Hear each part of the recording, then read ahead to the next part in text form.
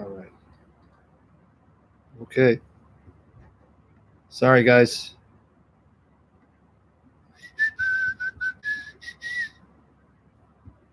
Okay, guys. Sorry about that. Yeah. Good to see you guys. All right. We're going to wait a few minutes. Yeah, it does that, man. I'm trying to listen.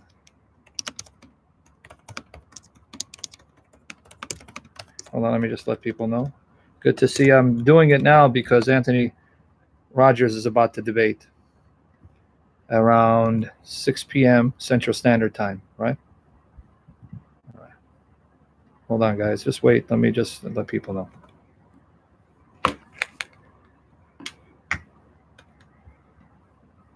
Hold on, brothers. Just wait for me. Anthony Rogers is going to have a debate on Acts 17 Apologetics channel, Lord Jesus willing, in about 2 hours. So I wanted to go now so that, you know, I can get the teaching in and then we can watch the debate. Let me just set everything up. All right. And then, okay. Wait up. All righty, folks. We're going to finish some issues by the grace and mercy of the Lord Jesus Christ. Just wait for me. Hold on. All right. Let me just send this to the page. All righty then.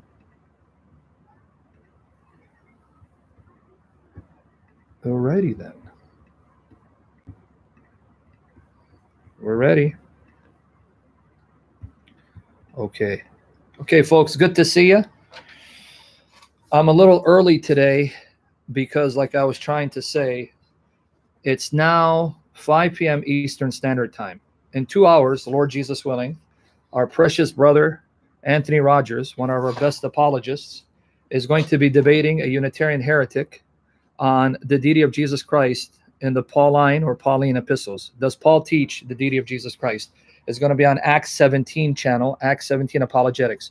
So as soon as we finish, what I want you guys to do is head over to Acts 17 Apologetics. And what I want you to do is listen in, because I'm going to try to listen in. So I wanted to come early and get another session in, because what I'm trying to do is teach every night until I leave for LA next Wednesday. So Lord Jesus willing, Lord Jesus permitting, I'm going to be doing a live stream every night till Tuesday. And Tuesday I have a debate with a Muslim, some neophyte who shouldn't even be debating, but he challenged me and I accepted a challenge to call out his bluff. Pablo, what's your question? Let's take a question or two to prepare. I don't think we're going to have as many people, but pray we can build up my YouTube channel for the glory of Jesus Christ, get more subscribers, hit the like button, and more people listening. Because I really want to give the best information possible by the power of the Holy Spirit, with wisdom for the Holy Spirit, for the glory of Jesus Christ. Wisdom from the Holy Spirit, not for. My Holy Spirit sanctify my mouth, anoint my mouth to speak without error, speak truthfully by his power, and give me the power to live for the glory of Jesus, covered by the blood of Jesus, washed in the blood of Jesus, purified in the blood of Jesus, the Father's beloved Son, in Jesus' name. And we're going to pray in a minute, but may he loosen my tongue, and may the Holy Spirit fill my lungs, my chest, my throat with life, the breath of life, and anoint the sound of my voice to be pleasing to you. Please, Holy Spirit, we love you, we worship you, we are in love with you. In Jesus' name, Yahovah, Father, Son, and Spirit. Yahovah, Father, Son, and Spirit. Yahovah, Father, Son, and Spirit. Will the debate on Tuesday be streamed live? Yes, it's going to be. Yes. No, I'm sorry. It won't be. My debate will be recorded, but it will then be posted that same day. I love you too. What's the question, Pablo? Glory to be God in the highest. By the way, for those of you who've been listening to the last two sessions, I hope I didn't offend any of you.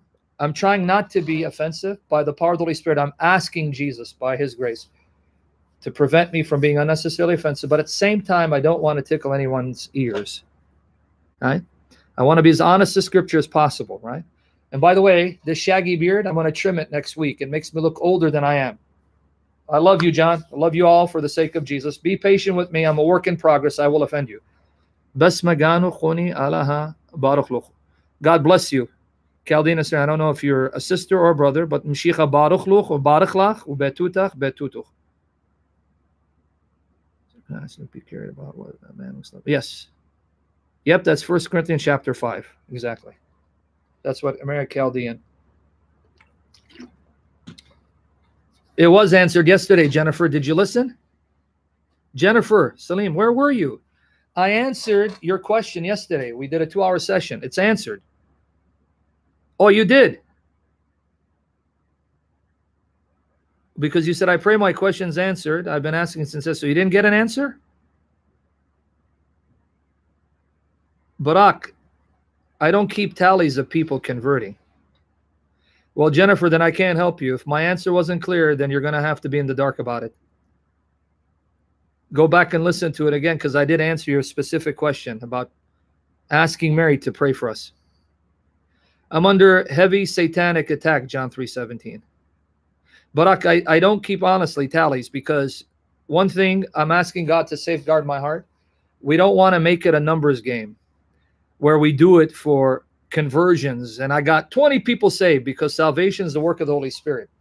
But with that said, I can tell you many people have left Islam and are following Jesus Christ by the power of the Holy Spirit. But I don't want to go on around boasting, because some people make it part of their ministry in order to get people to support them financially by playing the numbers game. Hey, if you support my ministry, we got 50 Muslims saved. I don't want to do that.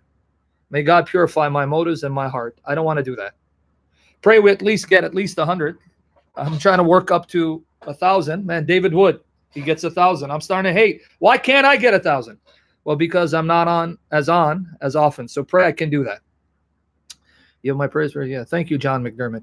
I have a big trial in 60 days. Unless God miraculously intervenes, this wicked judge is ordering me to pay 40,000, which I'm not. That's robbery. That's satanic to give corrupt lawyers 40,000 that I didn't accrue. But Jesus is God. He covers us by his blood, and he fights for us. May God forgive me, have mercy on me, and strengthen me to be holy unto the Lord Jesus. Yeah, I'm going to talk about 1 Timothy 2:5. I'm going to unpack 1 Timothy 2:5. I did address that 2 days ago, right?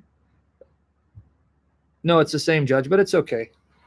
But I'm going to unpack 1 Timothy 2:5. That's why I wanted to do a 4th session on intercession of the saints. And again, by the way, I do want to take a moment to say this. All of you subscribers who are supporters on my Patreon page who've been supporting me, you know who you are. There are many of you. One thing I want to say, forgive me that I haven't contacted you personally, and thank you from my heart for supporting me. Because you know, David Wood, myself, and others, we're in full-time ministry. And as servants of the Lord Jesus, we depend on the grace of God to provide for our needs. And God provides through you. So I want to say a personal thank you for all the brothers and sisters who are praying for me, fasting for me, and supporting me financially via Patreon. You know who you are. God bless you. Right? And I mean it from my heart. May the Lord Jesus bless you. But one thing I do ask, and one thing I want you to pray, that I never compromise, corrupt myself for money. Because there are people who will tell you what you want to hear so that they can continue getting support from their base. Pray I never prostitute myself for money, that I maintain integrity for the glory of Jesus, and at the same time be as unnecessarily offensive as possible. But I don't ever want to prostitute myself for money. God forbid. May God save me from that. So thank you again. You brothers and sisters who've been praying for me, fasting for me, and you supporters who've been supporting me faithfully via Patreon, the Lord Jesus richly bless you and shine his face on you and preserve you for standing with me. You don't have to, and I appreciate it. I really do. You know who you are. There are many of you. Please don't be offended if I don't reach out to you. I'm going through a lot right now, and I'm waiting to get out of this prison and this desert to be free to start a new chapter in my life for the glory of Jesus. Thank you, King of Kings. That you almost made me cry right there. Sam, you were born to teach others. King of Kings, you don't know how many times I asked God to speak to me and confirm to me through the mouths of his children whether he's anointed me to teach and whether he has set me apart to do this full time, or should I stop? So what you just said here moved me in my heart. Thank you, King of Kings. I really mean that from my heart. I don't use Super Chat because I was told, John 3:17, I was told by David Wood, they take 50% of your donations. Did you know that? I need that 50%. David Wood needs that. We all need it, man. This is what we do for a living for the glory of Christ. Idiota, I love this brother. This brother is going to be hosting me for 2 weeks. Boy, is he going to be in misery. He's going to get a taste of purgatory. Yeah, they do. That's what David Wood told me. He told me about 50%, I guess. I don't know. I think he meant 30%, whatever. I don't know. But anyway.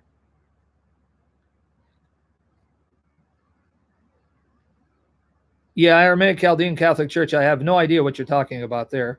It's an issue of church discipline that God will remove his hand of protection so that Satan can make this person's life a living hell to bring him back to repentance. So I don't know what you're trying to prove by this passage, but let's not go there right now. Yeah, he said 30%, but somehow it comes up to 50%. I don't know. It's because maybe saying the taxes you have to pay. Right?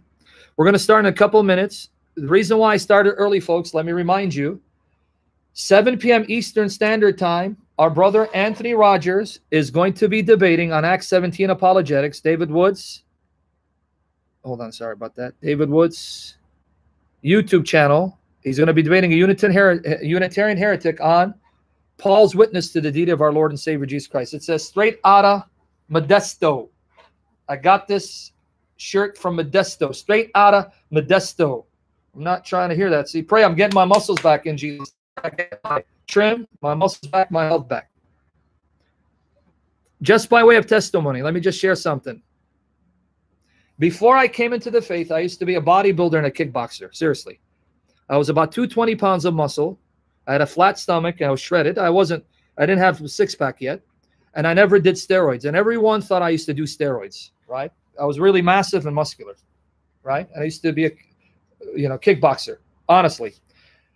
And I actually thought in my arrogance, I was going to be the first Assyrian kickboxing champion and use that to enter into films and become the first Assyrian superstar. That's how delusional I was. I was very delusional, right? That's how delusional I was. The Lord then convicted me, transformed me, and then thrusted me into apologetics. That's why you see I have such great love for Bruce Lee, right? That's why you see Bruce Lee was one of the biggest influences in my life. And till this day, I know he's human and he was a little guy. And like all fighters, he could be beat. But it's hard for me to believe that there was anyone who could beat him in a physical fight. Honestly. I was so in awe of him, right? I made him more than he is, and may God guard my heart, right? So Bruce Lee was it for me. So I wanted to be the Assyrian Lee, or more accurately, Jilu Lee. You have offended my family, and you have offended the Assyrian temple. Kick me. Kick me. What was that? An exhibition? Real emotional content. It is like a finger pointing away to the moon. Never concentrate on the finger or you will miss all that heavenly glory. You understand? Never take your eyes off your opponent, even when you bow. That's the song for Enter the Dragon. Right? Anyway. Wake up, she's gone. Guys, come on. With a personality like this, what woman wouldn't fall in love with me and adore me and want to spend the rest of her life with me? No woman. That's why I'm all alone. Now that you're gone, I'll be crying, crying, crying over you, crying over you. You know it's got to be Jesus. It's got to be the Holy Spirit to fill me with such joy and peace in light of the trial I'm about to face, right? You know this is Jesus, the Almighty Son of God. Crying over you, crying. I thought you had a girlfriend, so you want to teach me how to have a girlfriend? No, I don't. Now that you're gone. Anyway, with that said, I want to just talk about 1 Timothy 2, go a little more in depth. And then Pablo had a question. There is a movement, and I'm going to begin in prayer. There is a movement out there. They are a branch of dispensationalists. God willing, Barak, if everything opens up and no more satanic intervention, I'll be there in October. Lord willing, I'm planning to live there, relocate in October. And please do hit the like button. right? There is a branch of dispensationalism that teaches the following. Listen, because I'm going to address it tonight, Lord willing, and I want to go in depth on 1 Timothy 2:5, okay? This branch of dispensationalism teaches that Jesus's Jewish apostles, Peter, James, and John, when they preached to the Jews, they preached basically a different message of salvation. Are you guys ready to hear this? They taught the Jews that they needed to repent and be baptized in the name of Jesus Christ for salvation. And they will quote Acts 2:38. But in the midpoint of Acts, some will say when they rejected Stephen's testimony and killed him, then the Lord Jesus raised up Paul to be the apostle of the Gentiles, and then the message of salvation was different. The message then became, you're saved by grace through faith in the blood of Jesus. And that was a revelation given only to Paul. You with me there? How many of you have heard that teaching? How many of you have heard that teaching? Pablo, are you here? Because this is a question you had asked me. Or did Pablo make it back? Okay. I'm going to refute that assertion. I'm going to tell you that's not biblical. That's manhandling, mishandling, falsely interpreting Scripture. But let's get into prayer and ask the Father, Holy Spirit to be glorified. Father, please sanctify us and sanctify me. Anoint me, anoint my mouth, the words of my mouth, by the power of the Holy Spirit, to speak truth without error and to speak it for the glory of Jesus. And Father, please fill all of us with your presence, with the presence of Jesus, and cover us with the blood of Jesus, and fill us with the Holy Spirit. Give us unction from the Spirit, knowledge from the Spirit, wisdom from the Spirit, and the power of your Holy Spirit to know your word and to live it and love it and proclaim it for the glory of Jesus. And cover us with the blood of Jesus, and our loved ones. Cover our family members, my daughters, with the blood of Jesus, and save us from attacks of the enemy, Father. And please make the sound of my voice pleasing to the ears of your servants for your glory. We love you, Father. We love you, Lord Jesus. We love you, Holy Spirit. In Jesus' name, hallelujah, amen. Father, Son, Holy Spirit, Yahovah. Father, Son, Holy Spirit. Okay. By the way, as I was telling my testimony, I wanted to be a kickboxer who ended up in the movies, right? So become the first Assyrian superstar. All right, sorry. Okay, is it working now? Yeah, I know. That's why I waited. I saw it's lagging. I prayed by the grace of God that the internet connectivity stays strong because we're about to begin. Anyway, First Lance is a hater because he thinks he's a Wing Chun dude. I was actually an amazing kickboxer. I used to go to all the local stores and kick boxes all day, and I kicked more boxes than any other kickboxer. Did you know that? Grandmaster at kickboxing. Okay. And by the way, you know, you've heard of the system Taekwondo, right? You guys have heard of Taekwondo? Let me get the article ready. Hold on. Did you know I'm the Grandmaster of Take One to Go? I'm the Grandmaster of Take One to Go. And I got a 9th degree black belt in Take Your Dough. Grandmaster in Take One to Go, and a 9th degree black belt in Take Your Dough. What? All right. Let's begin for the glory of Jesus. We're going to unpack 1 Timothy. Man, I got issues. Come on, ladies. I'm a big bummer, and I'm just full of joy and laughter. Come on now. Don't hate. I'm not going to be here for too long. No, just kidding, guys. All right, let's see. This is the article I'm going to be using. So our brother, praise the Lord for our brother Orbiter for serving us. He won't have to be quoting too much verses today. So here, I want you to... All right, it's buffering again. I don't know what's going on. Is it okay? Is the sound good now? Is the quality of the screen good? All right. Okay, here's that article. Yeah, I know. It's not, I got no control. Okay, I'm going to again unpack 1 Timothy 2:5 because this is the main passage everybody uses to argue against the communion of saints. I already addressed it in the first session. If you go back 3 nights ago, I addressed 1 Timothy 2:5 and its misuse by us Protestants to try to refute the veneration of saints, the communion of saints. I'm going to go a little more deeper today, but let's read it. 1 Timothy 2:5. But you're going to have to, after we read it, you're going to have to click on the article because I'm just going to read the verses that are in the article. Okay, now, 1 Timothy 2:5. Here's what it says. For there is one God and one mediator between God and men, the man Christ Jesus. This passage is used by us Protestants, right? Because I am a Protestant evangelical, to show that because our Lord Jesus Christ is the one mediator, you can't have. Yeah, what's going on? All right, it's buffering again. Hey, is that normal? What's happening right now? That's buffering.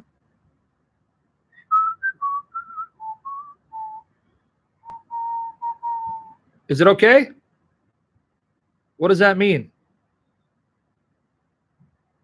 Okay, anyway. When I see it buffering, I stop. Okay, well, plead the blood of Jesus Christ. Lord Jesus, please keep Satan away. Anyway, this passage, pay attention, folks, and follow with me. This passage is used to show that since Christ is the one mediator, you can't have anyone else mediating or praying for you as a means of attacking the belief that you can ask saints who are glorified in the presence of Jesus to pray for you, especially the Blessed Mother of our Lord, right?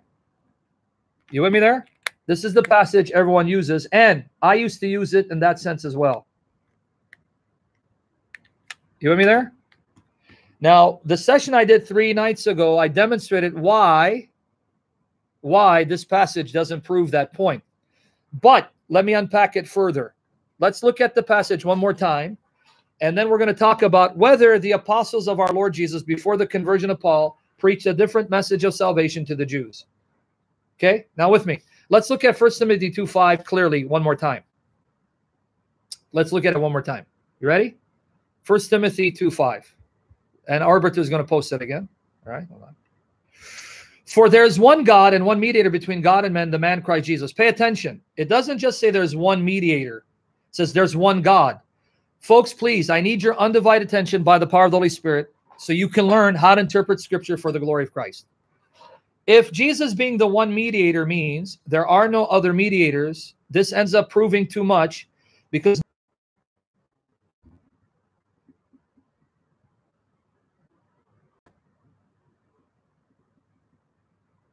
should I just continue or should I stop? Hold on. Oh my goodness. Should I keep going or should I just stop? Trusting that by the grace of God, I'll be okay. Should I just discontinue the session? I don't know why it's giving me problems today. Should I continue? Okay. Okay. Now, again, because we please, Lord Jesus, your will be done. Bless this session. Yeah, I don't know. Anyway, let me unpack it. 1 Timothy 2:5 says, pay attention.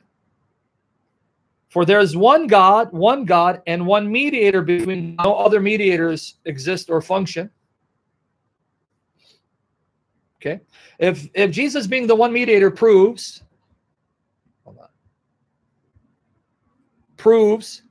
that no other mediators exist or function, right? Listen to me.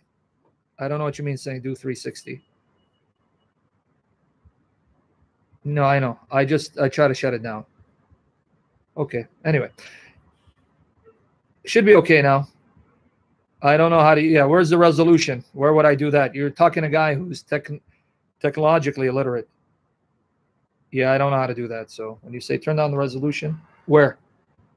Okay, anyway, let's focus. Guys, let's focus, okay? The corner of the screen. Okay.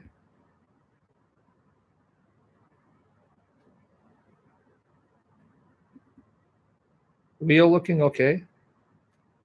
I'm here. It says auto 144p settings. Okay, so what am I supposed to do? It says 720. So what should I go down to? 360? Okay. All right, I did 360. Okay, I put it on 360. Yep, it's 360. Actually look better now. Interesting. Okay, is it good now? Okay. Beautiful. Hey, thank you guys, man. Now I learned. Glory to Jesus. All right. Now let's focus. Let's focus. I wasn't on 144. I was actually on 720. Okay, let's focus. I was on 720. All right. Guys, now let's focus because we got to focus because our time is running out. Yep. Let's focus again. 1 Timothy 2:5. Let's look at it again. For there's one God and one mediator between God and men, the man Christ Jesus. Now pay attention. If the one mediator, Jesus, implies no other mediators exist or function, then notice Jesus is the one mediator before the one God. So do you see here that the one God is someone other than Jesus? Right? Notice that the one God here is not Jesus, but is the one that Jesus mediates before, correct? So if you're going to use 1 Timothy 2:5 to prove that since Jesus is the one mediator, no other mediators exist, then now you ended up proving Jesus can't be God because he is distinct from the one God. He mediates before the one God, which is exactly how anti-Trinitarians like Jehovah's Witnesses use the verse. So now notice we Trinitarians use this passage inconsistently in that we want to use it to prove one mediator, no other mediators when dealing with Roman Catholics, Orthodox. But when Jehovah's Witnesses, anti-Trinitarians use this passage to prove Jesus can't be God because the one God is distinct from him, we say not so fast. Right? What's my point? One mediator no more proves there aren't others who mediate in union with Christ than the one God proves that Jesus isn't God because he's distinct from the one God before whom he mediates. Just like you would say, yes, the one God there would be the Father, but the one God, not to the exclusion of the Son. He's the one God in union with the Son and the Spirit because altogether they are one God because we let the Bible as a whole inform our theology. You with me there? We let the Bible as a whole inform our theology. So if the Bible as a whole says Jesus is God, the Holy Spirit is God, and they're one with the Father in essence, distinct from him in person, not three gods, then that means 1 Timothy 2:5 cannot contradict what Paul has written elsewhere or what the Bible as a whole teaches. In fact, I guarantee you, listen to me. When you go listen to the debate with Anthony Rogers, I guarantee you the Unitarian heretic is going to use 1 Timothy 2:5 to prove that Jesus isn't God. How many people want to bet me? He's going to bring that up because the debate is Paul's Christology. Did Paul teach Jesus God? How many of you want to bet me that he's going to quote 1 Timothy 2:5 and 1 Corinthians 8:6 to prove because Jesus is distinguished from the one God, identified as the Father, he can't be God? Anyone want to bet me?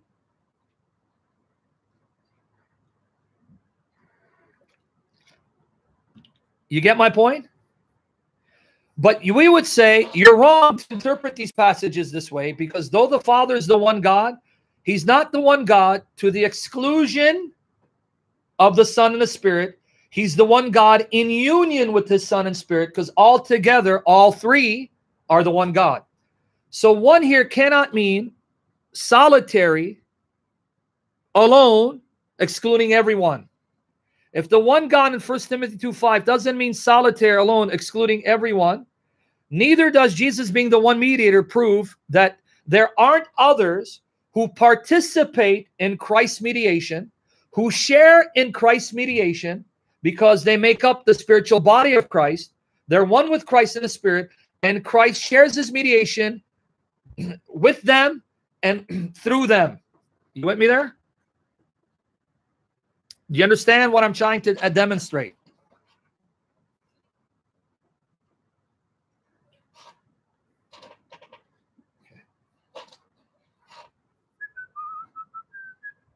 All righty then. Okay. Still buffering, not as bad. But did you understand the point there? When it says one God, that doesn't mean Jesus isn't God or the Spirit isn't God. Therefore, when it says one mediator, it doesn't mean that Jesus alone mediates and doesn't share his work of mediation with the members of the body of Jesus Christ. Is that clear? Before I now go into the evidence to prove what I'm about to show. You guys getting it? Now, let me prove to you from the context itself that in 1 Timothy 2:5, Paul's point isn't because Jesus is the one mediator, no one can mediate. Paul is teaching the opposite point. He's saying Because we have one mediator before God, the man Christ Jesus, who identifies with us and that he shares our humanity, he now mediates our prayers, intercessions before God, so that now when... Do you want me to prove to you that's Paul's point?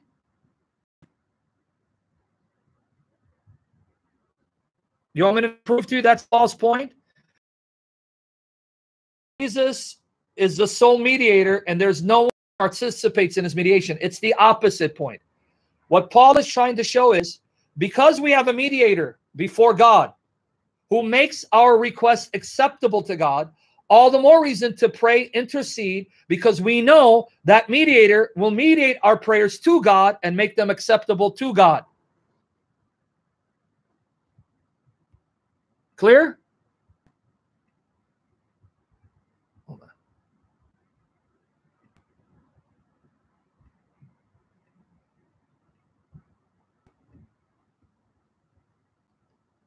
Is that clear? Now let me prove that to you. Let's read now 1 Timothy 2, verses 1 to 6. Now let's see what Paul's son is in context. Okay. As the Lord Jesus blesses this.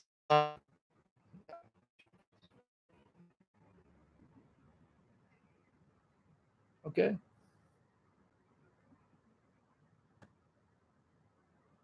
All right. I don't know what to tell you guys. Yep.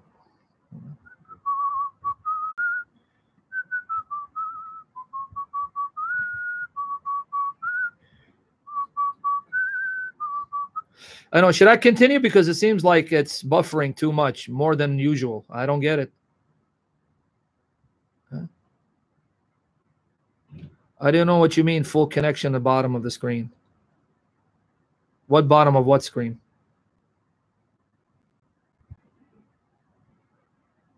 Okay. I've turned everything off, so let's see. All right, okay. Just pray, because I'm getting tired of, the buffering. Hold on. Bottom right-hand corner. I don't know what you mean, bottom right-hand corner. My name's not Sham, so if you're insulting me by calling me a sham, you're going to get blocked. Okay. But you understand the point before I move on, right? That in context, Paul is not saying Jesus, right? Hold on. Paul is not saying, hold on, what happened here? Where's that resolution thing you're saying? Hold on. No, I'm on 360. Should I go lower? Okay, I went to 240.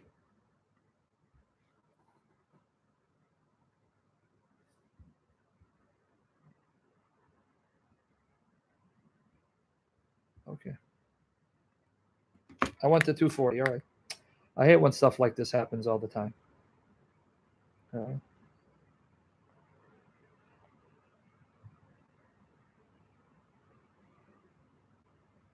No, my bar is up first and last. That's where you confuse me. It's not the bottom right. It's at the top right, and it's full.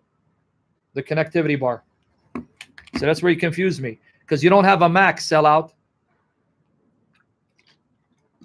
Okay. Get with the Mac. Okay. I did 240. Anyway, are you guys with me here? Are we following along? 1 Timothy 2:5.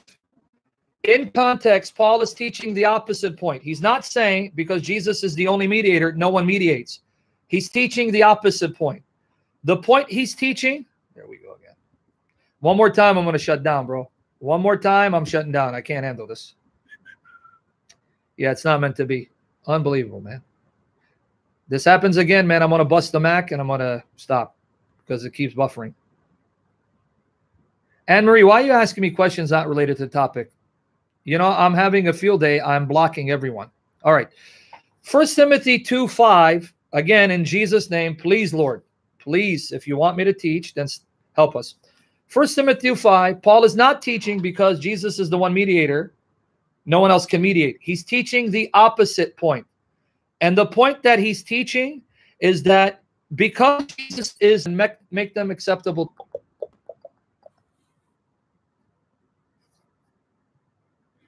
Yeah, I'm losing patience here.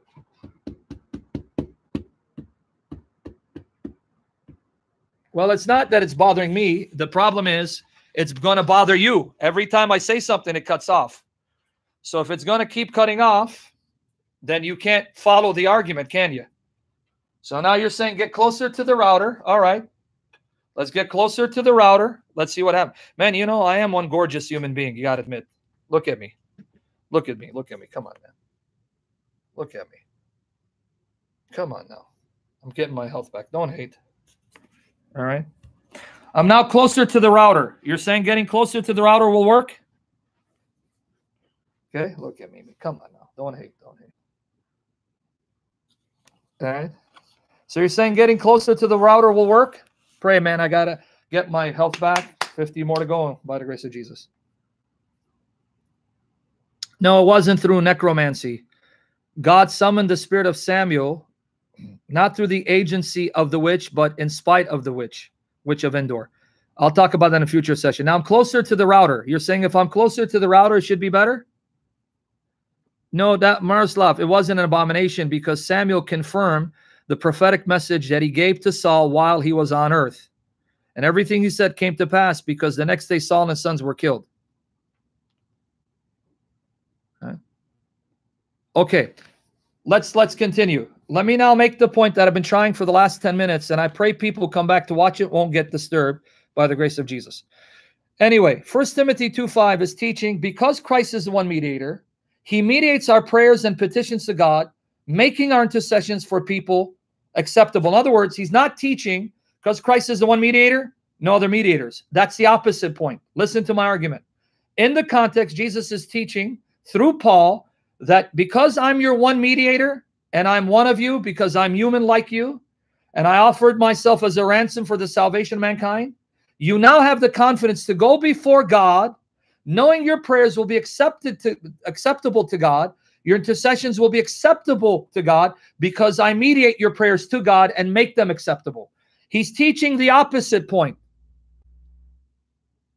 You with me there? Let me prove it to you. 1 Timothy 2, verses 1 to 6. And then I'm going to show you how the Bible uses the language one. The Greek word, the Erasmian pronunciation for the Greek is hais, or is, or monos. I'm going to show you that that very language of one is used in other places without excluding other individuals from assuming the very role or function that the Bible says belongs to one particular individual. And I'll explain what I mean in a minute, but read with me. Now read with me. 1 Timothy 2, verses 1 to 6. Let's see the point that Paul was making. I exhort, therefore, that first of all, supplications, this is how the context begins. Supplicate, prayers, intercessions, intercede, right? And giving of thanks be made for all men, for kings, and for all that are in authority, that we may lead a quiet and peaceable life in all godliness and honesty. For this is good and acceptable in the sight of God our Savior, who will have all men to be saved and come unto the knowledge of the truth. For there is, here's the reason, see? For there is one God. There's only one God for all men. So the only God that all men must turn to be saved is that one God revealed in Jesus Christ, because there's no other God that can save.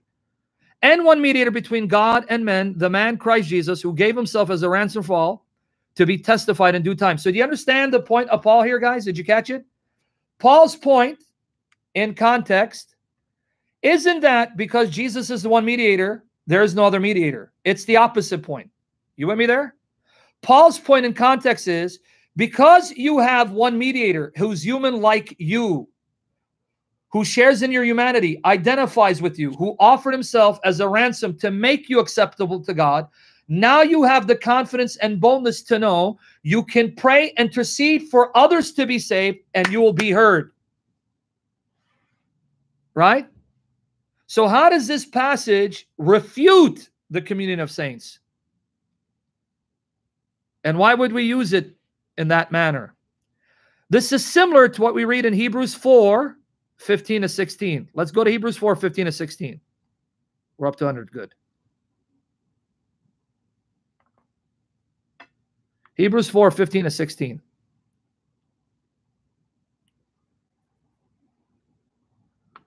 If you want more on that, go back to the session I did 3 nights ago where I spoke on 1 Timothy 2:5. Hebrews 4:15-16. For we have not an high priest which cannot be touched with the feeling of our infirmities, because he became one of us, he identifies with us, he sympathizes with us, but was in all points tempted like as we are, yet without sin. Now notice, because of that, let us therefore come boldly unto the throne of grace, that we may obtain mercy and find grace to help in time of need.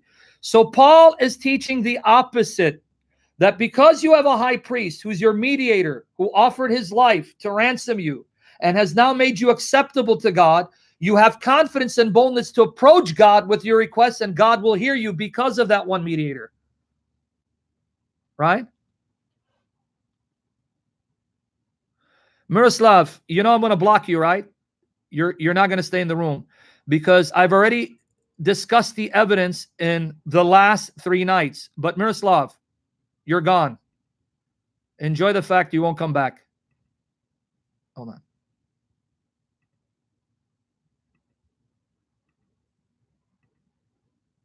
Yep.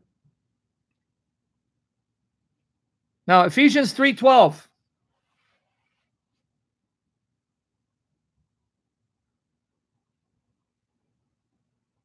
Abraham, it's not because your dream proves I'm right. Don't ever base your faith on dreams, because you can have a satanic deception, a satanic dream. I'm right because the Bible teaches it. Right? Not because your dream confirmed it. Ephesians 3:12, in whom, in union with Jesus Christ, because of Jesus Christ, we have boldness. You catch it? Yeah. All righty then. Okay, let's do it again. Ephesians 3:12. In whom, in union with Jesus Christ, because of Jesus Christ, we have boldness and access with confidence by the faith of him. You with me there? So do you understand what 1 Timothy 2:5 is not teaching? Do you understand what 1 Timothy 2:5 is not teaching? And do you understand what it's teaching now in context? You guys understand or no? Before I move on. Are you guys getting it or no? If someone's confused, put a 2. If you're not confused, then you understand that 1 Timothy 2:5 cannot be used to refute veneration of saints, communion of saints, right? Because that's not the point that Paul is making in 1 Timothy 2:5, right? Paul is making an opposite point. Paul's point in 1 Timothy 2:5 is, because we have one mediator who offered his life as a ransom, he makes our prayers, intercessions acceptable to God. In other words, Paul is using that to encourage you. Do pray, intercede for others. He's not saying don't waste your time because you don't have anyone else but Jesus to intercede. Is that clear?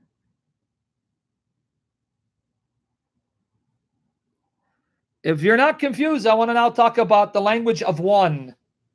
Because now I'm going to post the paper again. Here's the link to my article that you need to read. I wrote a 2-part article refuting the misuse of 1 Timothy 2:5 by us Protestants, right? Okay.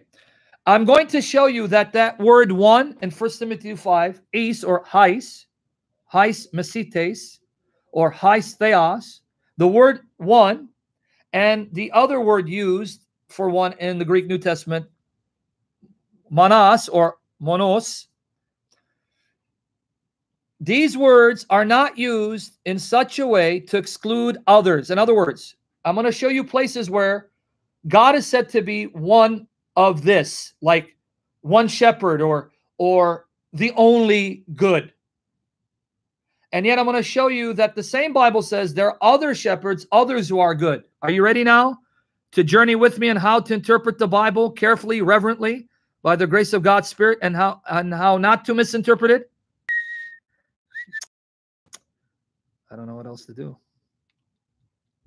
I feel like this is probably a waste. The buffering, will it affect people going back and watching this? Yeah, I think so. What's P and auto? What's put P in auto? What does that mean?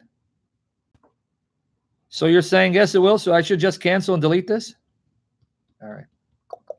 Should I just close it and delete it? Okay. I don't want to give up. It's for you guys. I don't want to frustrate you. It's not I'm getting frustrated for me. It's for you guys. Because people are going to come here and they're going to get bored and cut it off. No, it's on. It's everyone's end. No, I did less than 360. I don't know how many more. All right. Okay, let's go lower now. And now I went down to 144. Yeah, maybe it's YouTube then. Okay, if you don't mind. All right, I went down to 144p now. Is the quality of the picture still good? I have no idea what you mean put in auto. Guys, let me make it clear to you guys again. I am not technically savvy. I'm not good with the computer. So don't tell me something to do when I don't know how to do it. What do you mean put in auto? Love you guys too. I'm getting frustrated for you guys. I don't want you to get frustrated with the buffering. Okay. Okay, now if we're ready, are you now ready to go to my article? Go to the article because we're going to just work through it. Okay. That's probably on your end, then it's your computer, Eugenio. If everyone else, it's good for them and it's your computer. Okay. I'm now going to show you where the word one is used in context does not rule out others. Okay, now you understand what I want to prove now. I'm trying to teach you how to interpret Scripture, how not to interpret Scripture. Okay, are you ready? Are you guys ready for it?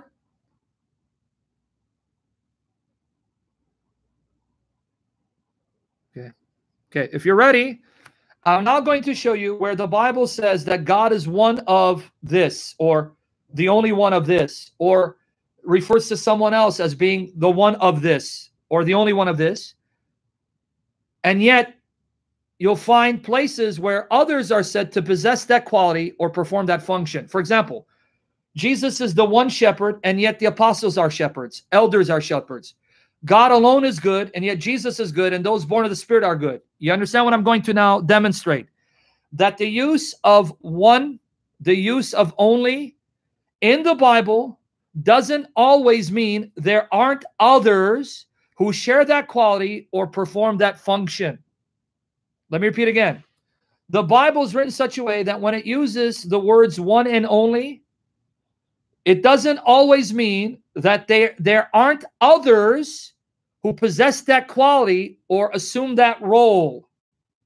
So you have to be careful with how the Bible uses the words one or only. You with me there? Are you ready now? If you're ready, let me know. And by the way, do me a favor, because I'm not going to be looking at the comment section. I'm going to be looking at my article. First and last, or Orbiter, text me on my phone when it starts buffering. Let me get the phone. 1 second. Hold on. Let me entertain you. La, la, la, la, la, la. I know we'll be wrong to somebody else. La, la, la. I know you belong to somebody else. All right. Okay. What a guy. All righty then. Pray that specific one loves me. People don't know who I'm talking about. Some do. There's one in particular I have my eyes on. I believe God brought her my way. If she's the one, ask the Lord to put her in her heart to love me for his sake. You know who you are. Yes, you do. Oh, yeah, you do. All right. Okay, you ready now? Again, I'm going to show you. I know people are going to say, man, this guy repeats himself too many times. I'd rather repeat myself so you can get it. I'm going to show you where the Bible uses the terms one and only in such a way that it doesn't exclude others from possessing that very quality or assuming that role or function, so that the Bible doesn't use one and only in the sense of there is no one else. Only this one, no one else. It doesn't use one or only in that manner. No, it's not buffering, Eugenio. It's your computer. So don't make your computer problem my problem. I have enough problems to begin with. Is it buffering with you guys? 2 people said it's buffering. Okay. Let's begin. Ready? Okay. Yeah, that's Texas. All you X's are from Texas. All my X's are from Texas. Okay. Let's begin. Go to the article. Let's go to the article. According to the Bible, God alone is good, right? And it uses oudeis, which means no one. Okay. Mark 10, 17, 18. As he was setting out on a journey, a man ran up, knelt down before him, Mark 10, 17, 18, and asked him, "Good teacher, what must I do to inherit eternal life?" Jesus answered him, "Why do you call me good? No one is good but God alone. Oudeis agathos, no one is good." And then it uses the word heis, the same word in 1 Timothy 2:5, where it says one mediator, heis or eis, mesites, heis, eis, theos. There is no one who is good but God alone, one God, heis.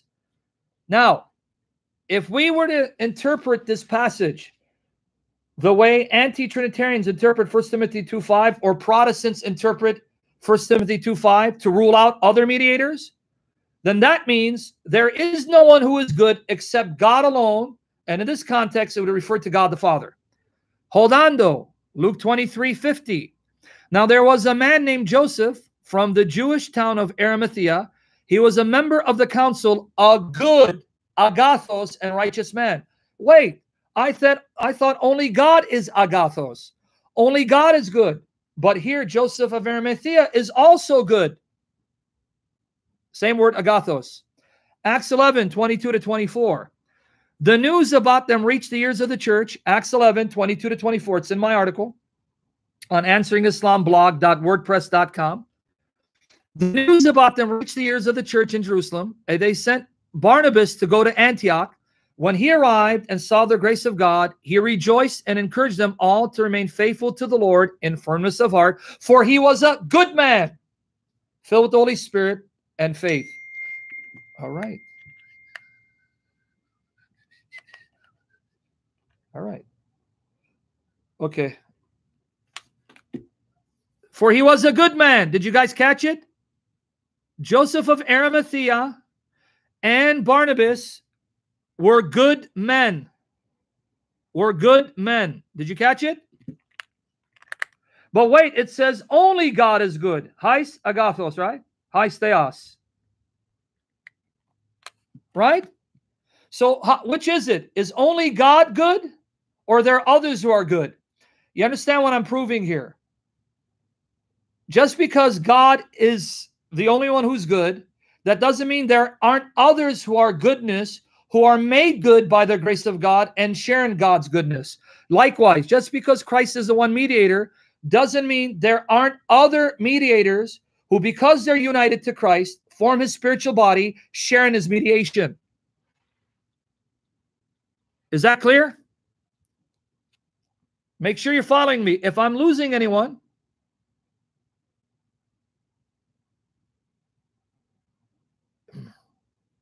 love life, if no one is as good as God, which in one sense you're right, then you're going to argue that Jesus isn't as good as God the Father, when we know that Jesus is absolutely infinitely good and just as good as God the Father.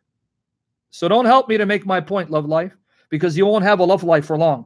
All right, you ready now? Okay, let's move on to the next example. Next example. God alone is holy, set apart. Revelation 15:4.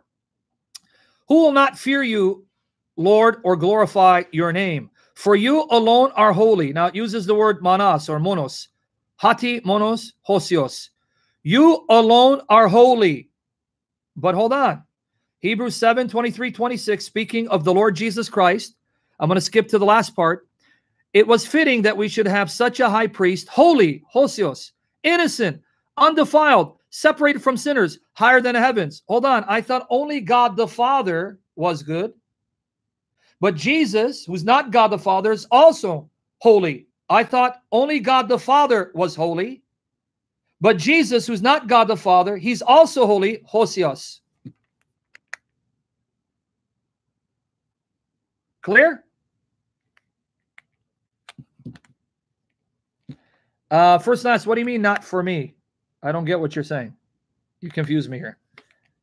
So is God the only one who's holy? Amapola, you're not following me. In that chapter, it's talking about God the Father. Who said that Jesus isn't God?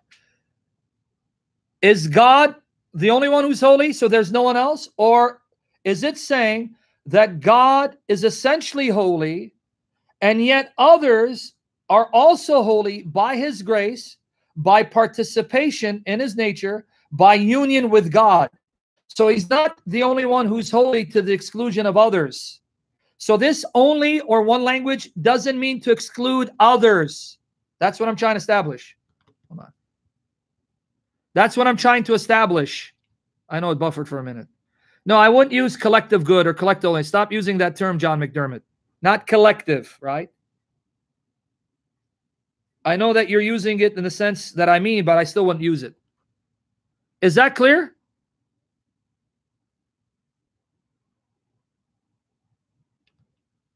But love life. In Mark 10, 17, 18, Jesus would be referring to God the Father.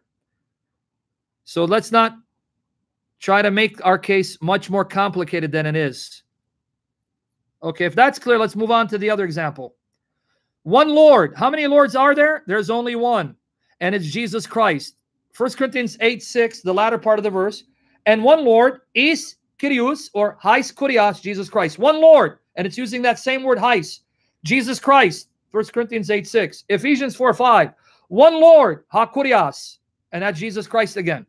So now, if I were to apply the interpretation employed by anti-Trinitarians to 1 Timothy 2:5, or Protestants like myself, to Jesus being the one mediator to prove no other mediators exist, that means since Jesus is Hais Kurios, the one Lord, the Father can't be Lord, the Spirit can't be Lord, and there are no other Lords according to the Bible.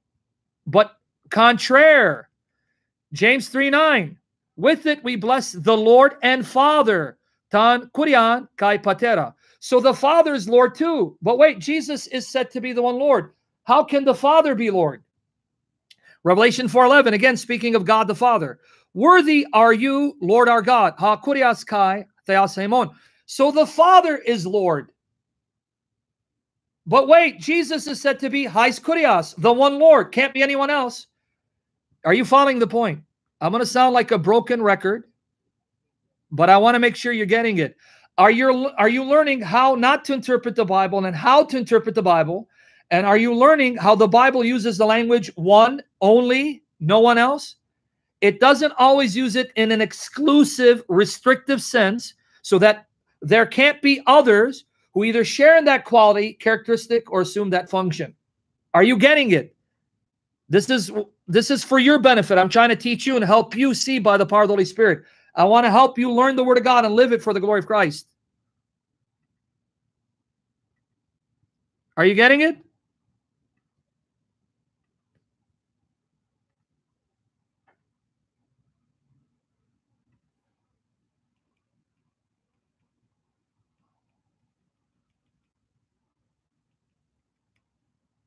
So far? Okay.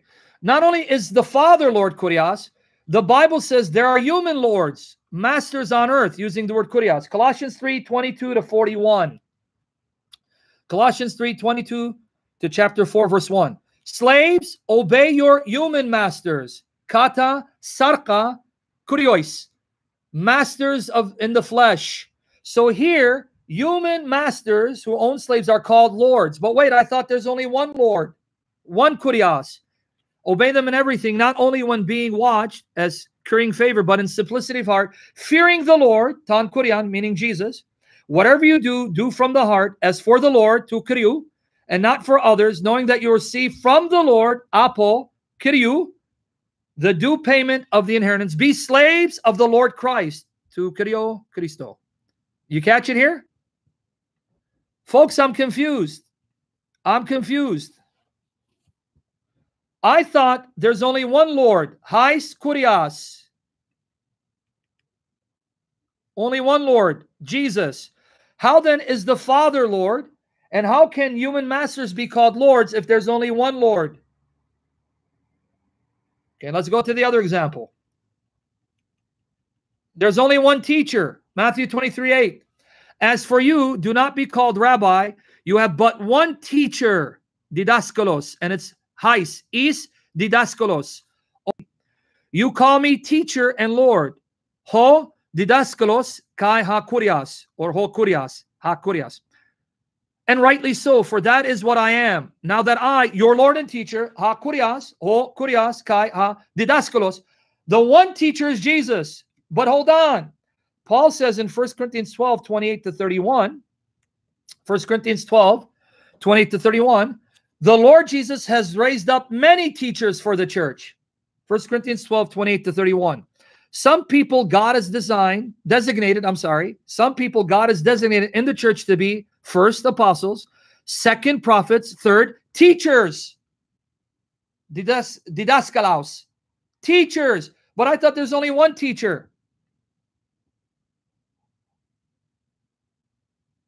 Can you help me understand? How can Jesus be the one Lord? The one teacher? But there are many other lords, many other teachers? Is it making sense now? Yeah, Rocco, forgive me for butchering the pronunciation of the Greek because we're using the Erasmian pronunciation.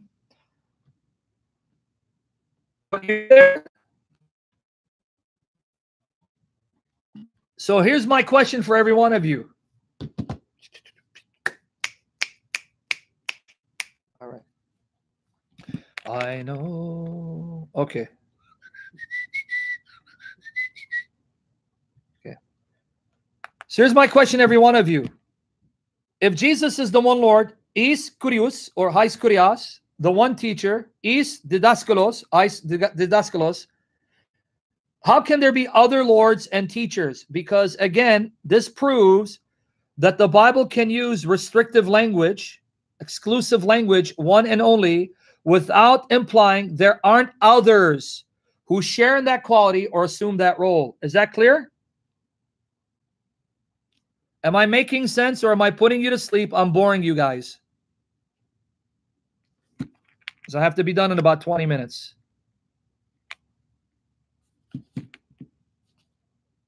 Is it clear?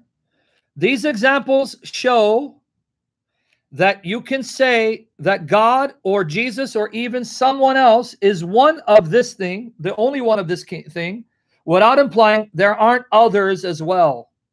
Okay. Now let's go to the next example. One shepherd. Okay. John 10:16. I'll skip to John 10:16. In John 10:11 says, I am the good shepherd. John 14, I am the good shepherd. But let's go to 16. And there will be one flock, Mia, that's the feminine form of the word one. It's the feminine form of hais. And one shepherd, hais poimen. Jesus, the good shepherd, is the one shepherd. Hais or is poimen. How many shepherds are there, folks? How many shepherds are there? John 10:16. And John 10:14 tells us that one shepherd is Jesus Christ, the good shepherd. So how many shepherds are there? Is poimen, hais poimen, right? Lydia, if you show me two in that verse, I'll cut off my hand and become Muslim. Show me where it says two shepherds there. John 10:16. I'll cut off my hand and become Muslim. Okay. How many shepherds are there? John 10:16. It's okay, Lydia. You don't have to be my enemy, but you're still going to cause me to cut my hand off and become Muslim. You said two. One, right? Okay. So there's only one shepherd. That's Jesus, our Lord. Hold on. Acts 20:28. Acts 20:28. Keep watch over yourselves and all the flock. Paul speaking to the elders, the bishops of the church.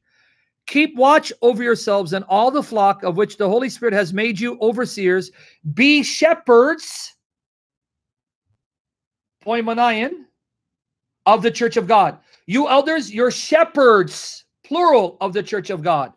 Wait, Paul. Jesus said he's the one shepherd. Hais, poimen. How then can you say that elders are shepherds? You know why? Because the elders are the members of the body of Christ born of the Spirit, united to Christ, and share in his role of shepherding. He is a shepherd that discharges his role through the agency of the overseers that he's raised to represent him as his shepherds on earth. So the word hais, poimen, doesn't mean no other shepherds exist. You with me there?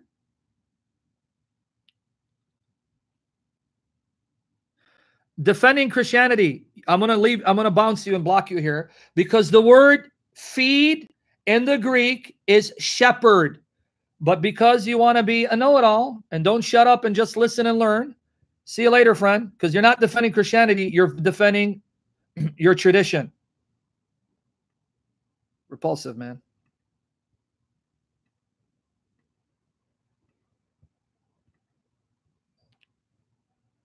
Yeah.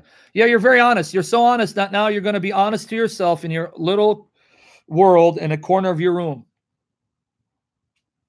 Okay, you with me there? Ephesians 4:11. And he gave the apostles, the prophets, the evangelists, and the shepherds and teachers, poimenos, and didaskalos. Notice they are shepherds and teachers. But folks, Jesus says there's one teacher, didaskalos. There's one shepherd, poimen. Here, Paul says Christ has raised up many shepherds and teachers for the body of Christ. 1 Peter 5, verses 1 to 4. I'll skip to the relevant part. 1 Peter 5, verses 1 to 4. Be shepherds of God's flock that is under your care. Is it clear to everyone? The one shepherd, Jesus, doesn't exclude others from being shepherds. The one shepherd, Jesus, discharges his role as shepherd through the agency of the elders and the apostles that he's raised to be his shepherds on earth over the flock. Now, is this boring, you guys? Honestly, be honest with me, because I'm here to serve you. I don't want to force my will on you guys, and I want to help you understand. I want you to learn and grow how to interpret the Bible, how not to interpret the Bible. Is it clear? Okay. We're almost done with these examples, and then we're going to sum it up. And Lord willing, I'm going to have to do a talk on salvation by grace. There's only one judge, James 4:12. James chapter 4, verse 12. There's only one judge, one lawgiver. James chapter 4, verse 12. There's one lawgiver and judge, and it uses the word hais again, the same word used in 1 Timothy 2:5, hais or is, right? One lawgiver, one judge. Who is that one judge? John 5:22 tells you. Nor does the Father judge anyone, but he has given all judgment to his Son. So Jesus, our Lord, is the one judge. He's the one judge, right? Oh, but hold on. Matthew 19:28. Matthew 19:28. Jesus said to them, to the 12 apostles, Amen, I say to you that you who have followed me in the new age, when the Son of Man is seated on his throne of glory, you yourselves will sit on 12 thrones, judging the 12 tribes of Israel. Hold on, wait. James says there's only one judge, Jesus. And you said the Father judges no one, but has entrusted all judgment to you. How can there be other judges if you're the only judge, the one judge? What about 1 Corinthians 6:2-3? Paul speaking to the church. 1 Corinthians 6:2-3. Do you not know, 1 Corinthians 6:2-3, do you not know that the holy ones will judge the world? Do you not know that we will judge angels? Wait, Paul. Wait, Paul. Jesus said all judgments given to him. There's only one judge. And yet you're telling me all believers will judge the world, judge angels? And Jesus, you're telling me the 12 apostles will judge the 12 tribes of Israel? But there's one judge, hais. Same word used in 1 Timothy 2:5. One mediator. There can't be any other.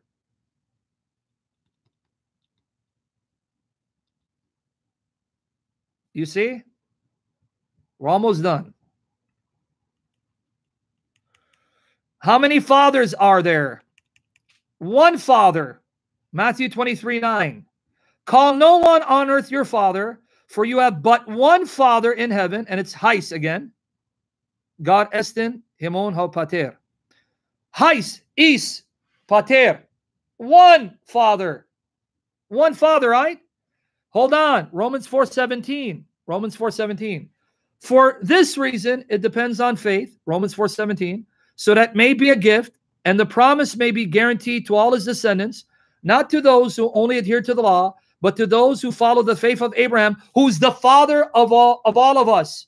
Whoa, Paul, what are you doing? Don't you know, Hais ha pater, one father who's in heaven? How can Abraham be the father of us all if only God is our father? Oh, but man, it gets even worse. 1 Corinthians 4, verses 14 and 15. 1 Corinthians 4, verses 14 and 15. Okay? I'm writing you this not to shame you, but to admonish you as my beloved children.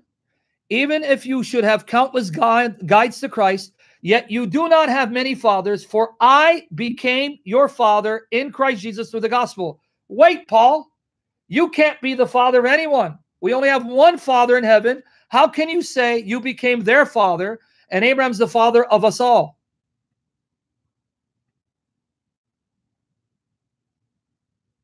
Habib Ibrahim, you want me to get blocked? Keep talking and change the subject. Are you guys now seeing a pattern here? No, Legend, you're not. You don't come here and correct me because of the King James, which I love and cherish, when the word in the Greek that the King James uses is shepherd. Do it again, I'll block you. Okay? The Greek word feed in the King James is the word shepherd. Okay, that's okay, Legend. That's not what you said. You're being honest, and it doesn't say this. That's more of a challenge. Please don't challenge me. Learn from me, benefit from me, reject what you think is wrong, but don't challenge me. I'm not here to debate you. But you guys see the pattern, right? You see the pattern that you can no longer say, because the verse uses the word one, or it uses the word only, or it says no one, automatically that means everyone else is excluded. That's not how the Bible works. That's not how the Bible uses such restrictive language. You with me there? Is it making sense now?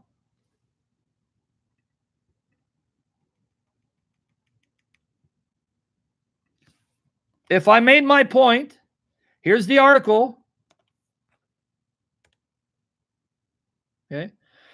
So to sum up, just because 1 Timothy 2:5 says Jesus is the one mediator, that in of itself does not prove there are no other mediators who share in Jesus's work of mediation in union with him.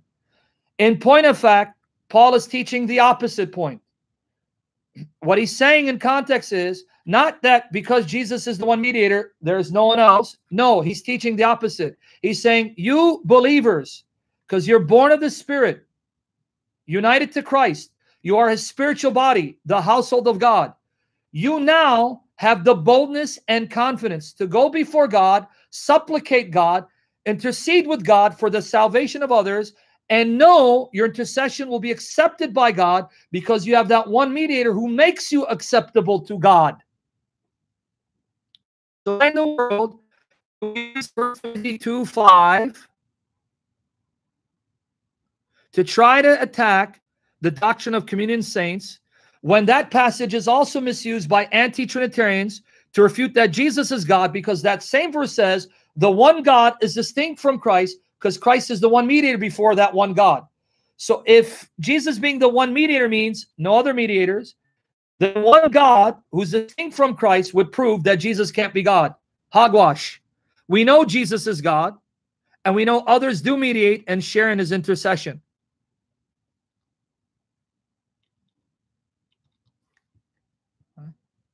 Hogwash. We know Jesus is God in union with one God, and we know others share in Jesus's work of mediation. Clear? First Lass, are you Greek?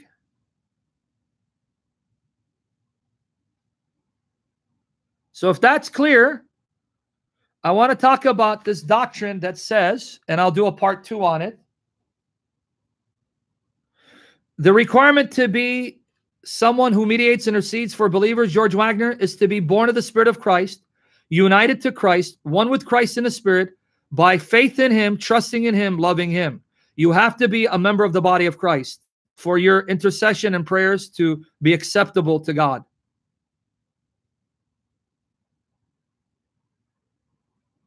God bless you, Sylvan.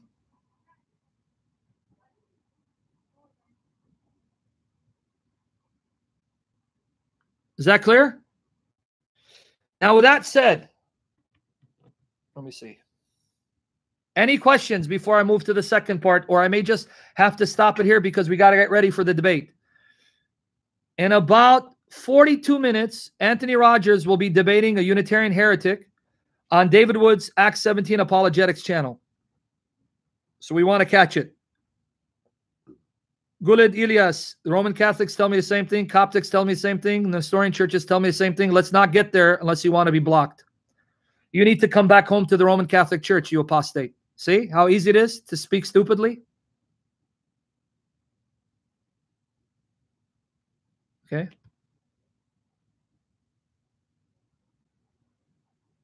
Okay. If that's clear, no questions. If that's clear, no questions.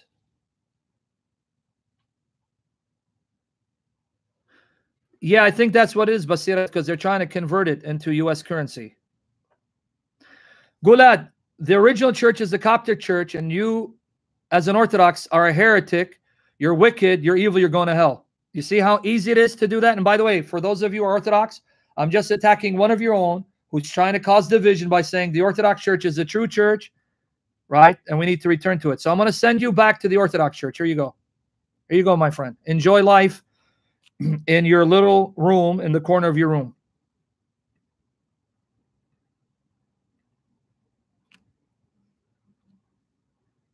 All right. What's the question, Medic? Repeat, because we got distracted by this agent of Satan who, instead of trying to focus on what unites us and focus on the topic at hand, wants to attack all Christians, send them all to hell because the Orthodox Church is a true church. Okay. What's the question?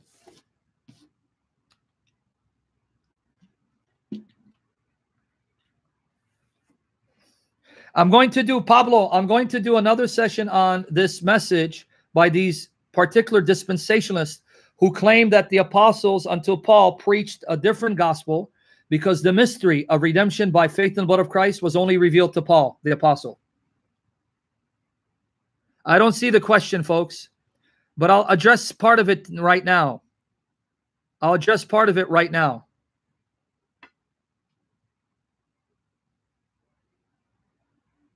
Yes, exactly, Medic for Christ. Is saying that Jesus is the one mediator who makes our petitions acceptable to God and gives us bold access to God, so we have nothing to fear. Exactly, Medic for Christ. Yes, and Habib, the Catholics tell me they're the original church of the disciples. The Coptics tell me they're the original church of the disciples. All you clowns tell me the same thing. And I'm not disrespecting Orthodox Christians or Coptic. I'm disrespecting you clowns. If I debate you, I'll decimate you and humiliate you because you're an agent of Satan. Do not claim you're an Orthodox Christian because you are now this agent of Satan like you clown. Set up a debate and I'll decimate you, you wicked agent of Satan. Don't you like it? I'm an equal opportunity offender. I offend every major branch of Christianity. Don't you love it about me? I offend fellow Protestants, evangelicals, even friends. So you can't say I'm inconsistent. I am consistently offending everyone. Come on, guys. You don't get more consistent than that, right? Now, for the record, I'm not attacking the Orthodox Church or the Coptic Church or the Roman Catholic Church or the Church of the East. I'm attacking these wicked slime, these agents of Satan, who think that they are doing their church a service by coming and attacking other Christians, causing schisms like children of the devil. Okay? It's for the record here. Is that clear? Okay, now, real quickly, because we got a few more minutes, real quickly, there's a particular group of dispensationalists that say, up until Paul's conversion, okay, up until Paul's conversion, listen to this. Listen to this view, because I'm going to do an in-depth refutation of it, God willing, tomorrow night. You guys want me to come on tomorrow night? How many of you guys want me to do a live stream tomorrow night? It's going to be late night, though. It's going to be like 10 p.m. Eastern Standard Time. You guys okay if I come in 10 p.m. Eastern Standard Time? How many ones? Okay. Lord Jesus willing, I'm going to do that. So, Pablo, I'm going to do a thorough refutation of this movement tomorrow, but let me give you a foretaste tonight, right now, because we're going to shut down in about 10 minutes. Eugenio Carmo, you said two, all right, but the majority wins, so you're ousted. La la la la la pa, la la la. Raduso, why two, Raduso? And Edward Arnatu, you are a credit to your church, the Greek Orthodox Church, because you don't come here and attack us as schismatics who are heretics or going to hell. Right? Thank you, brother. You bring respect to your church instead of causing people to look down upon your church by attacking people. There are jerks in every major branch of Christianity. You have jerks in Protestantism. Idiota is one of them, even though I still love him. Jerks in Catholicism, jerks in the Assyrian, jerks everywhere, and I'm one of them. But I'm a lovable jerk, and I'm a handsome jerk. Don't hate. All right. Anyway, there is a branch. There's a branch of dispensationalists. Now, go do a Google search on what dispensationalism teaches. I don't have time to unpack it. That's say, guys, pay attention to this. That's say this. And I'm going to refute it real briefly for the benefit of our brother Pablo. Pablo, this is for you too. So listen. They say, up until the conversion of the Apostle Paul, MMA, but I love boxing because to be a great MMA fighter, you need to know how to box. Up until the time of the Apostle Paul, watch here. The apostles preached that salvation came by repentance and baptism in the name of Jesus. They did not know the doctrine of redemption through faith in the blood of Jesus. Are you with me there? They did not know the doctrine. They did not know the doctrine through faith in the blood of Jesus. That was revealed to Paul. That was a mystery revealed to Paul. That's what they teach. Are you now ready for me to refute that in 10 minutes? And by the grace of God, tomorrow, I'm going to go through this doctrine and thoroughly refute it by the grace of the triune God. Let me show you that the doctrine that you're saved by the grace of Jesus through faith in his blood was already taught by Jesus himself to the apostles long before Paul. Are you ready? Are you ready for me to teach it and show you it? Let me show you that this doctrine that you're saved by the grace of Jesus through faith in him on the basis of his shed blood, that he lived the perfect life for us and shed his blood to pay our debt of sin. That doctrine was already taught by Jesus to his apostles while he was on earth before the apostle Paul. Okay. Let's go to Galatians 3 verse 2, Galatians 3 verse 5, and Galatians 3:14. Galatians chapter 3 verse 2, Galatians chapter 3 verse 5, Galatians chapter 3 verse 14. Let's see what Paul says about receiving the gift of the Holy Spirit. How do you receive the Holy Spirit? Galatians chapter 3 verse 2. Read with me, folks. Read. This only would I learn of you. Received ye the Spirit by the works of the law or by the hearing of faith? So Paul is saying, how do you receive the Spirit? Not by the works of law. You received it by hearing the gospel and believing. You received the Spirit. Galatians 3:5. Read. Galatians 3:5. Hold on. In Jesus' name. Follow by the blood of Jesus. Hallelujah. All right. Hold on. All righty then. Yeah. Okay. Galatians 3:5. Galatians 3:5. By the blood of Jesus, Satan, we rebuke you by the blood of Jesus. The blood of Jesus, damn you to hell. The blood of Christ be our covering. The enemy was upset. Galatians 3:5. He therefore that ministereth to you the Spirit and worketh miracles among you, doeth he it by the works of law or by the hearing of faith? You see what Paul is saying? The miracles we do and the Spirit you received came by hearing the gospel and believing. Galatians 3:14. Galatians 3:14. That the blessing of Abraham might come on the Gentiles through Jesus Christ, that we might receive the promise of the Spirit through faith. So how do you receive the Holy Spirit? Through faith, right? I received the Spirit of life through faith in Jesus Christ, right? I received the Holy Spirit through faith in Jesus Christ, correct? Did Jesus teach that? John 7, 38 to 39. Jesus not only taught that to the apostles, he taught it to the unbelievers. John 7, 38 to 39. 38 to 39.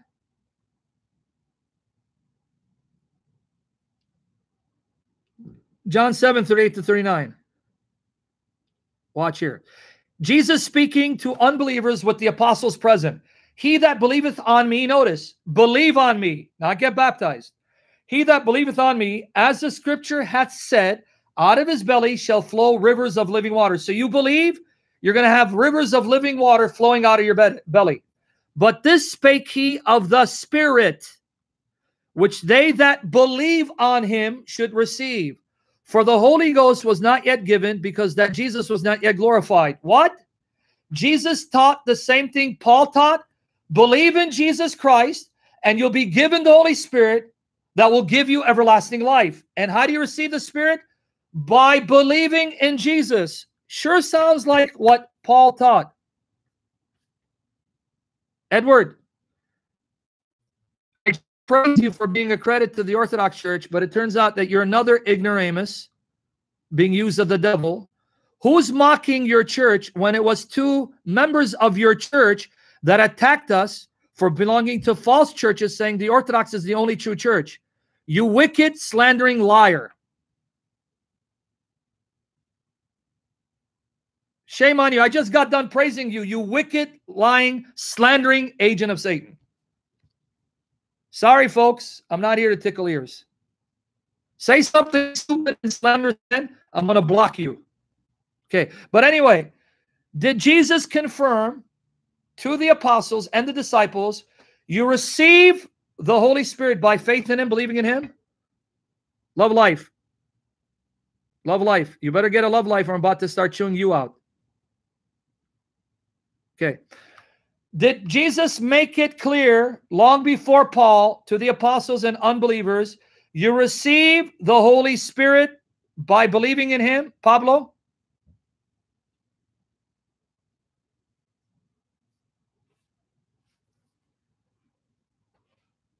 Love, you're a fellow Chaldean. Don't let me lay hands on you.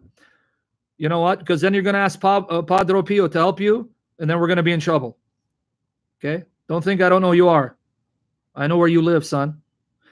Okay, so Pablo, you see that. So where in the world do these Christians get the doctrine that salvation by grace through faith in the blood of Christ is something only revealed to Paul? I'm almost done. 2 more minutes. Final one for tonight. Final one for tonight. And God willing, tomorrow, 10 p.m. Eastern Standard Time, Lord willing, I'm going to go in depth in refuting this doctrine if you guys still want me to do it. And invite people and pray for the internet connectivity. Final one, Pablo. Matthew 26, 26 to 28. Matthew 26, 26 to 28. So should I not delete this video but leave it? My lives. Okay. Matthew 26, 26 to 28. Okay, I'll leave it on. All right. Read with me, Pablo, everyone else. Long before Paul, to the apostles, even Judas there, Matthew 26, 26 to 28. And as they were eating, Jesus took bread and blessed it and brake it and gave it to the disciples and said, take, eat, this is my body. And he took the cup and gave thanks and gave it to them, saying, drink ye all of it, for this is my blood of the New Testament, which is shed for many for the remission of sins. Post 28 one more time. Matthew 26, 28. Post 28 one more time. Matthew 26, 28.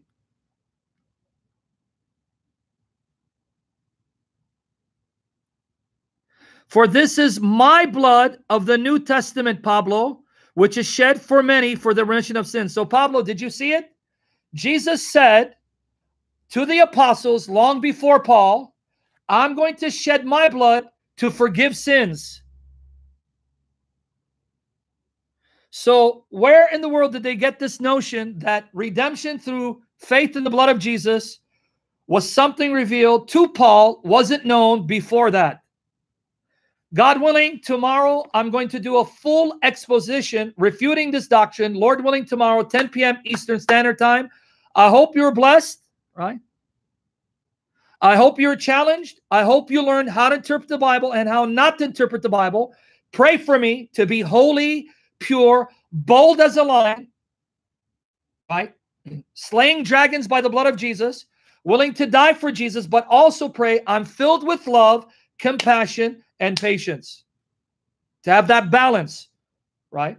For the glory of Jesus. Pray that God will cover my daughters by his blood. Pray 60 days. God, deliver me miraculously from a corrupt, wicked judge and provide for my needs and keep me going for his glory until I die. And never shame Jesus, never blaspheme Jesus. God forbid. May the Spirit seal us and preserve us for the glory of Christ. And pray that Lord will bring that godly woman sooner than later. If he's pleased, his will be done. I have someone in mind. He knows it is. Ask the Lord to show me if she's not the one for his glory.